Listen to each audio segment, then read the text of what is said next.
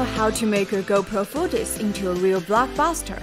Well, in this video, we will show you how to create a cinematic GoPro video using VideoProc. Keep watching!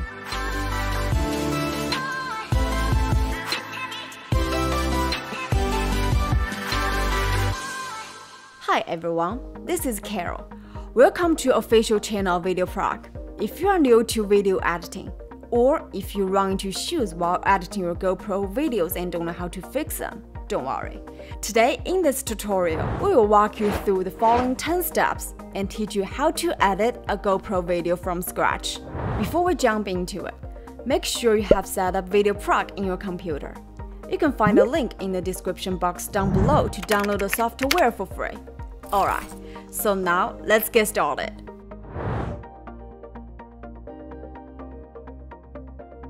First thing first, import and back up all your GoPro footage into your computer. Launch your software. The project panel will pop up automatically. Create a new project. And here you could customize the project name, project location, video resolution and frame rates. If you're after perfect quality, feel free to select 4K 30 FPS here. Now click up this button to create a new project. This will bring us to a main interface. To start with, we're going to build a mood for your video. Obviously, the best way to do that is to add background music. Click in here. Find one or multiple pieces of music that you want for your video, together with the footage that you're going to build a video from. Or simply drag them all over and drop them into software. One feature about the system is that it supports all sorts of GoPro videos, regardless of formats and codec.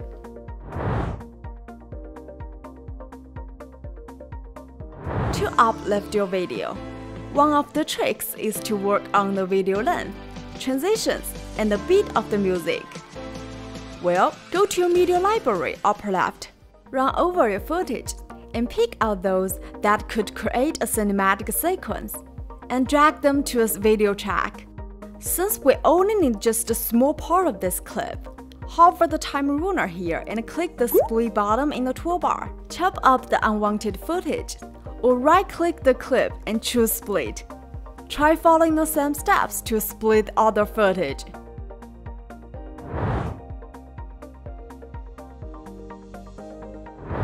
While shooting with GoPro, you could go with different FOV to get some desired footage. Sometimes it works just fine, but sometimes it gives you a distorted image that needs a lens correction. Well, select the flawed ones and choose the lens correction top right corner here. You can see right away that the images have been escalated. And within the tab, there's lots of different parameters like camera view, transform that you can work with to get what you want for the result. GoPro incorporates a Pro 2 option, which could enhance the footage quality that you capture with GoPro and unlocks a whole new extended feature. And yet, it works even better with VideoProc for post-color editing. But how we make that happen? Well, select a clip and turn to a 3D LUTs in the corner editor. There are a bunch of options and pick one you want to apply in your video. Or skip the part and customize yourself the parameters on the right. This can put on really good quality and cinematic image in your video.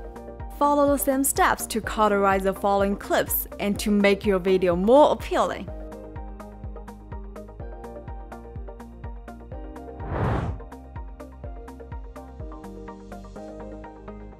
With wide-angle lens of GoPro, you could capture some fantastic actions, but yet, it still needs some post-processing, like this footage.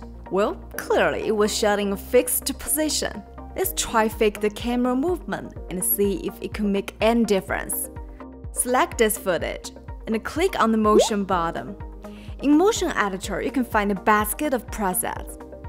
And I'm gonna go with faster zoom out. Click Add. Here, you can notice there are 3 keyframes.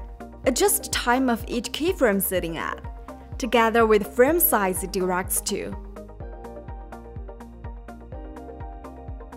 Then, I'm gonna add a move right effect. Similarly, adjust the parameters of each keyframe so that you can get the camera moving to the right. And that's it. Let's take a look at before and after. Much better, right?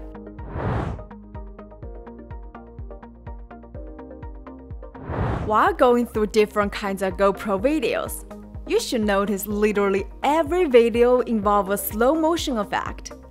How should we make that happen exactly? First of all, make sure you shoot your footage with high frame rates like 16 FPS or 120 FPS, so that you could create a desired slow motion video with the best quality. And here in this footage, well, it seems there is really nothing particular. So let's give it a transformation. Choose a clip, open the speed panel, where you will see a bunch of speed presets. Choose one preset you want to work with. And I'm gonna go try this one. Adjust the time and speed of the keyframe. Here it is. And let's see the comparison.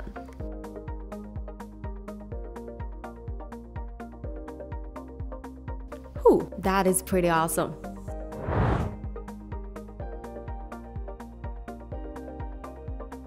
Find a clip that you are going to work on. But first, we need to detach your original soundtrack from the video. Right-click it, choose Detach Audio, and the soundtrack will be automatically placed into audio track down here. Click the soundtrack. You can hear clearly the white noise around this part. Well, find the audio editor and open it. Click the effect button up right here. And it offers quite amount of filters to adjust your audio. We go straight to the noise option and adjust the parameters. Click Apply. Here it is. And you can also remove the soundtrack entirely and keep the background music only. And to get rid of the original soundtrack, you can simply delete the audio track and mute the video track. Then add the background music that you want.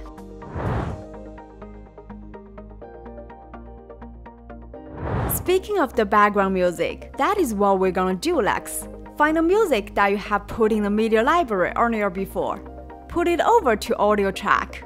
Select the music and turn to volume settings up right here. Drag the slider bar to set fade in and fade out effect for your music. Or you drag the slider bar to adjust the volume. That will upgrade the acoustic level of the video.